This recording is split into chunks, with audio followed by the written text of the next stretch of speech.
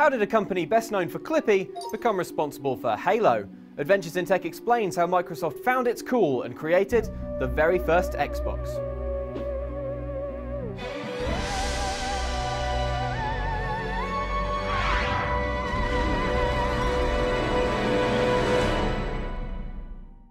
No one expected Microsoft to reshape the world of video games. For starters, it wasn't the kind of company that made awesome games machines, it was the kind of company that hired the cast of Friends to make ill-advised Windows 95 promos. And where's the button that instantly kills anybody that calls me honey? When you upgrade. Anyway, when Bill Gates revealed plans to build a console, we all enjoyed a good chuckle.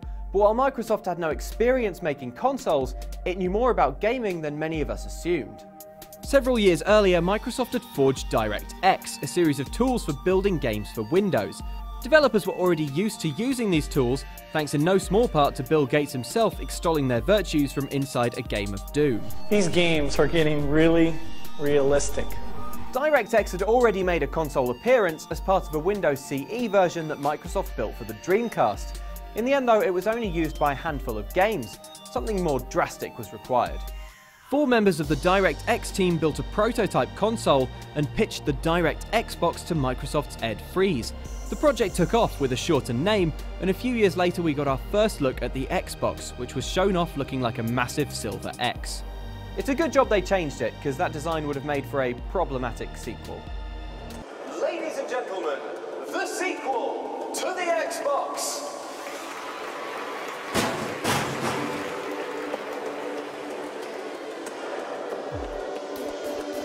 Microsoft built the Xbox on Windows, cutting down development time by using off-the-shelf or barely modified PC components like its Intel Pentium 3 processor. It was the first console to come with a built-in hard drive and even had its own Ethernet port. It was powerful too. Microsoft boasted its system was more than 3 times as graphically capable as the PS2, pushing 300 million polygons per second. Hardware was only half the battle. Gamers wanted games. As such, Microsoft invested some of its cash in a title that would become a global phenomenon.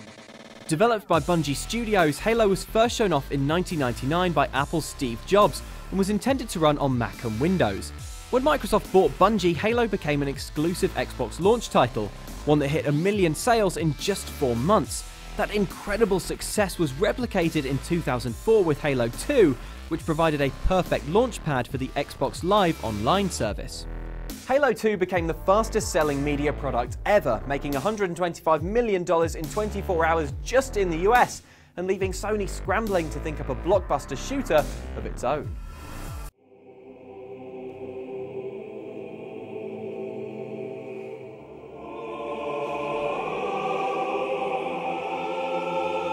Microsoft drafted the ailing Sega to publish a slew of games for the Xbox, also nabbing some neat exclusives.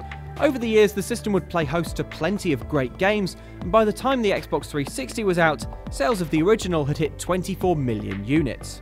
The Xbox wasn't perfect, it had the world's chunkiest controller, and by the time the 360 took over, the PS2 had outsold it by roughly 4-1.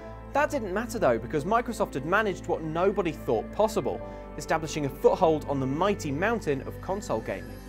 Perhaps Microsoft's greatest trick was not overthinking it. It made a console that was basically a PC in a box and ensured it had plenty of great games. Today the Xbox One has Kinect, TV integration and much more, but you have to wonder whether Microsoft has lost sight of the simple principles that made its first console such a success. Did you own an original Xbox, and what do you think of Microsoft's gaming powers today?